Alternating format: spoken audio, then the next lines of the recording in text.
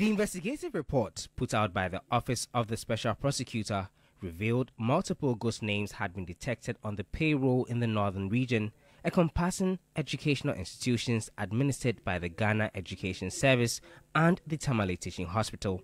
A total of 34 million Ghana cedis is said to have been saved as a result of the audit. Former Special Prosecutor Martin Amidu is not impressed. He argues the OSP is attempting to cleanse his public image because his activities have become subject of public discussion. He alleges the OSP is unlawfully paying persons who have been employed in the office contrary to law. Martin Amidu, who has petitioned the presidency in a push to have Kisia Jabing removed from office, says nothing can save the special prosecutor from being held accountable.